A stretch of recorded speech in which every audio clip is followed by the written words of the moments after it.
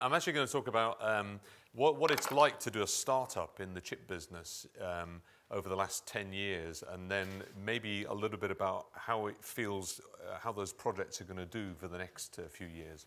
So I'm going to launch into basically just an overview of the chip business, and then I'm going to look specifically at the company that we just did. So just my own background. So I actually, it turns out I've been kind of involved in the chip business now for 15 years. It doesn't seem that long. Actually, one of the first guys I met was John, who's in the room here, who did the Element 14 deal with us. But that was back in '97. I joined this company called Acorn. Then we spun out this company called Element 14 with about 35 people. It took us, I think it was about 13 months from VC funding to selling it to Broadcom. And about 16 months from closing the Series A round to actually closing the sale of the company for $640 million, which is, is ridiculous, obviously. But we'd grown the company to 75 people by that point. Broadcom went on and they've built that business. It's actually the biggest player in the DSL market, which is a kind of the fixed line broadband market. So I had a kind of decision to make at that point. Do I do another one or do I become a VC? And one of the other guys in the audience, Robin, basically said, no, we need some more startup companies. Why don't you do another company, basically? Don't become a VC. So I took his advice and we did this company called Icera. So we founded this company. Actually, that took a bit longer, that business. It took us about 10 years to build that business. Built it to about 300 people. And then last year, we sold that business to NVIDIA. So NVIDIA is the leader in graphics chip companies. You probably see it on your PC logo. It's providing the graphics chip within there. And we're the first business that they've bought outside the graphics business. And we're basically a communications chip company. We do the technology that goes in 3G phones. We do the communications piece of that. So I'm now basically running a division of NVIDIA responsible for that mobile communications technology. And actually, there's another guy in the audience, George, who was at Benchmark Capital. They basically funded our business, from the Series A round all the way through to the Series EE, I think we ended up at, by the time we actually sold the business. Okay, so I thought I'd start with what's the big picture in the chip business, because at the surface, it actually looks pretty benign. Actually, under the surface, it's maybe not so benign. So let me just start with the big picture. So it's a growing, stable business. So it's a $324 billion business. It's growing at a nice, it's slightly choppy, but it's growing at like 3.3% compound annual growth rate. So the water's nice and warm. This is a very safe, easy to predict long-term business. So it looks great, actually, this market. And from the downturn in 2009, the whole market's grown from 230 billion to 324 billion just in the last 2-3 years. So we're in kind of a boom, really, for the chip business for the last couple of years. And within that, obviously, there's lots of different sectors. So there's actually quite a lot of churn beneath what looks like a smooth path. And underneath that, there are some lines of business that are growing incredibly quickly. The one we've been involved with is the 3G cell phone market. And now that's obviously what we're now seeing is the 4G, the LTE cell phone market. We do the modem technology that goes in there. And that particular market, just in the last few years, has gone from 175 million handsets sold globally to 742 million. So that's pretty spectacular growth. So not only is this a benign superstructure, but within it you've got some really zippy bits of the industry. So that compound annual growth rate is 33% in that period of time. So surely doing a startup business is easy then. You've just got to analyze the business, find out which sectors are growing, find some engineers, some bright engineers, raise some capital, point it at a problem, and the time to go from that to Ferraris should be pretty short. So why are we making it all sound so complicated? So one of the things that's going on, though, is that the investment, in fact, what it really means is that the total amount of solution that you have to deliver to win any of that business is actually getting bigger. The whole product that has to be delivered is growing. It's less possible now to sell a piece of the solution. You actually have to sell pretty much the whole solution. And you can see that in the amount of R&D that large, what we call fabless chip companies, so basically chip companies that haven't built a foundry but use third-party foundries to make their chips, which is the fastest growing model in the chip business. And their R&D has gone from about 15 billion back in 2001, and actually 2010 is the last data I've got, it's gone up since, was over 100 billion. So there's obviously a massive increase in the investment that's going into developing these platforms and these chips that a startup is going to have to figure out how to compete with. And there's another problem as well. So as well as the growth in these number of 3G unit sales, which has gone from 175 million to 742, same numbers as before, there's another phenomenon, which is massive deflation in this business. So we've gone from a chip price, and these are real chip prices, real selling prices of 3G chipsets, gone from $13.50 for 2 chips to $4 for 2 chips. At the same time as the data rate has gone from 3.6 megabits per second to 21 megabits per second. So we've got 7x the data rate, and the price we get for it is a third. So that's pretty deflationary. And in fact, if you multiply those numbers together, the actual growth, even on that growth segment in dollar terms, is actually not very much. It's about 5 or 6% compound annual growth rate. So you have to run incredibly hard to get in this business. So you've got massive investment, huge deflation, and these are all spelling actually a fairly, what looked like a benign business is actually a pretty hostile cocktail of factors here. And to add to those woes, and I'll come on to what we did in a second, there's another phenomenon, which is that the dominant players in a particular segment are absolutely exercising their muscle with customers. And you can look at that in looking at the revenue that those companies, the revenue growth that those companies showed in 2011. So and there's 3 companies stand out here as showing high top-line growth from year to year. Intel, not surprisingly, the dominant market player in the PC business, is squeezing everybody else out of that business as quickly as they can through a variety of techniques, discounts, rebates, threats. The same is true of a company we know fairly well, who's our direct competitor in the mobile space. Qualcomm is somewhat famous. If you want to read our complaint to the European Commission, you can read the detail. Famous for basically anti-competitive business practices to cause customers to buy their stuff from nobody else's. And then in the wireless space, Broadcom has a dominant market position in Wi-Fi, one of the major players in the Wi-Fi space. Those guys are seeing growth in those segments, and the others, as you can see, actually are declining in what is a growing market. So there's lots of muscle brought to bear here. So and so you put all those factors together, they're actually pretty hostile to the startup business. The dollars that have to go into a venture firm are going up. The dominant pressures of the incumbents are being exercised, and there's massive deflation. And as the fabless investments goes up, the amount of VC investment in semiconductors is almost a mirror image of that, really. So we've gone from $3.5 billion invested in chip companies in the year 2000. We're now about $1 billion, really. So that's roughly a 70% reduction in investment in the chip business. And in fact, it's become so difficult to start a chip business that the total number of if you measure chip startups by Series A rounds, the total number of Series A rounds has gone from about 50, over 50 in the 2000-2001 space. This year, the total number of globally Series A rounds that have been done in the chip business is 1. And last year it was 3. So so the chip business is in a pretty interesting state right now in terms of the overall factors in this market. So that's my backgrounder on this industry. Okay, so what's our story the last 10 years in this business? So we started this company in April 2002, 4 people, raised our first round in January 2003.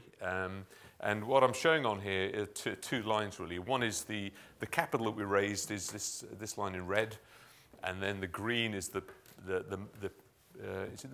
post-money value.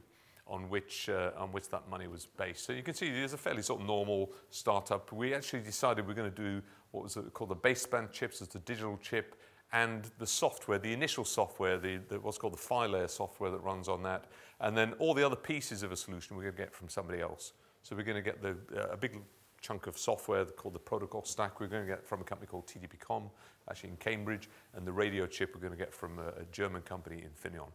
So we're going to do those two things. We raised basically about 50 million, and the post money on that was about 80 or something.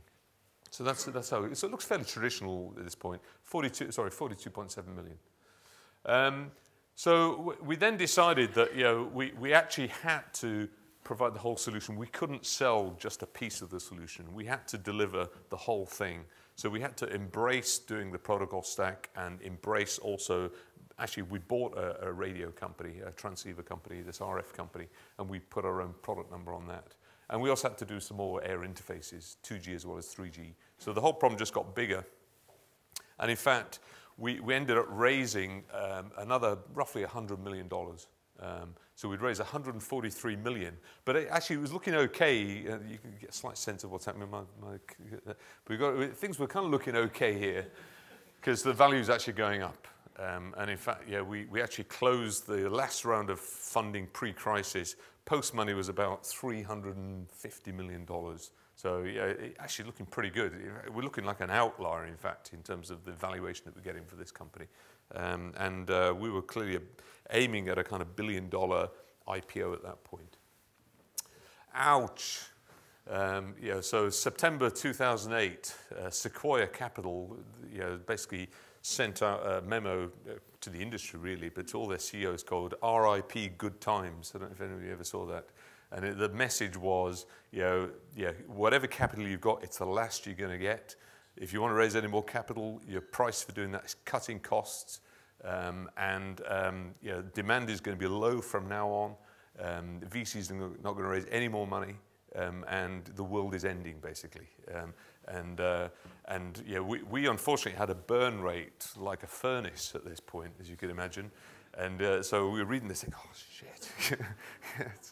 So we managed to basically, the skin of our teeth, really, persuade our VCs that rather than let the company burn, that it is worth their while putting new money in behind what they'd already invested, and would do it at a significant down round. So we ended up with a fairly painful down round, and we also had to take 25% out of our cost base. So we did a massive RIF across the company and took a huge chunk of cost out, which is quite difficult in this market, which is competitive for R&D, as you can imagine.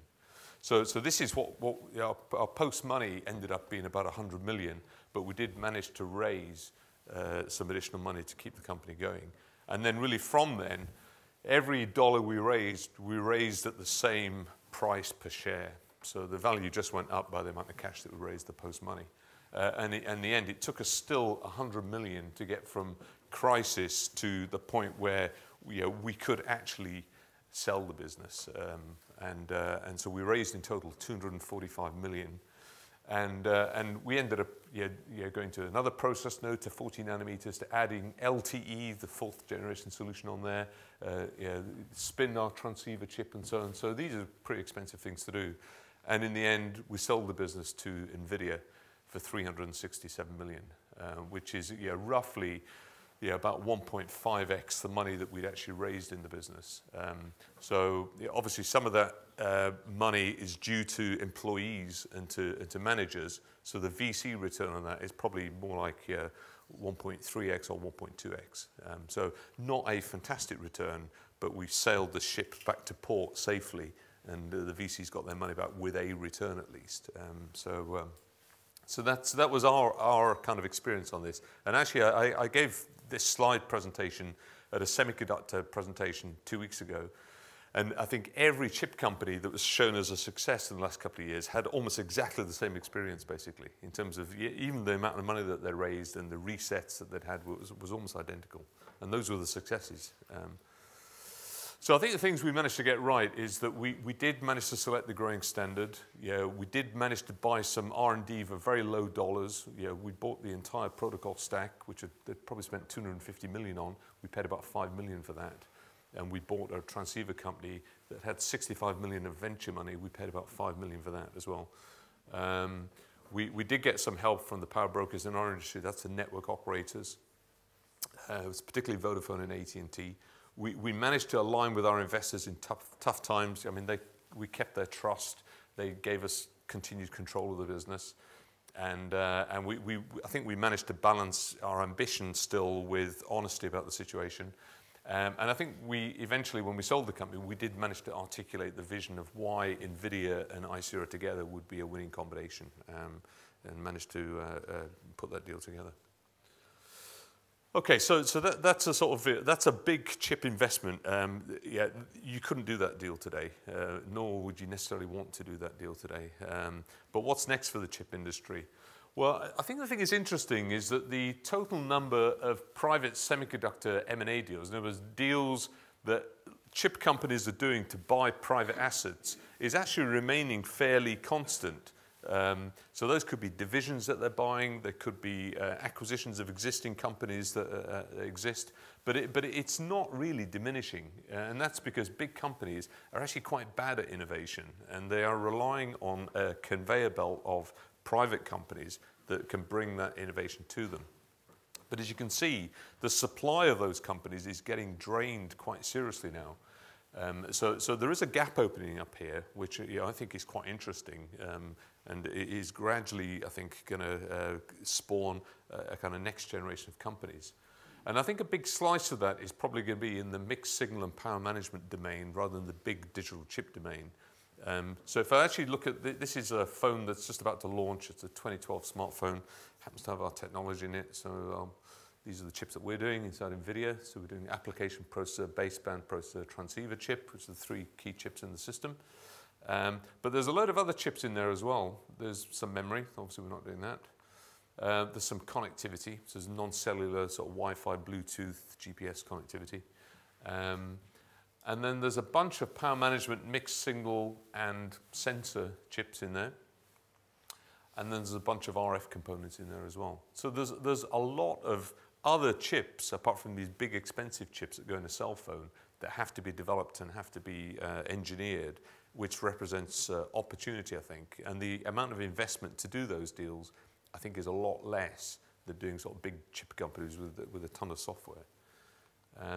And a good example of a company that is leveraging that is actually a public company, as it turns out, called Dialog Semiconductor. And so Dialog are not able to say this publicly, but their power management chips goes in the Apple iPhone and in a bunch of other phones and technology as well. And they've seen this phenomenal growth in revenue. They focused on doing power management, sensor, audio, and display driver chips, and their revenues have gone from about 80 million to about 530 million. So it's a UK domiciled company, UK and Germany. And yeah, you've seen that business go from a loss to a pretty healthy profit after having charged increasing amounts of R&D to that. So they're spending about 90 million a year now on R&D. That's gone from 42 to 56 to 90 over the last 3 years. And I think is a sign that, that there is growth in the chip business. It can be done at sensible dollar investment numbers. It's just probably not in the big digital chip with all this software, because that's just become a bit outside the range of venture. So I think the summary is that, I say the digital domain's insanely capital intensive.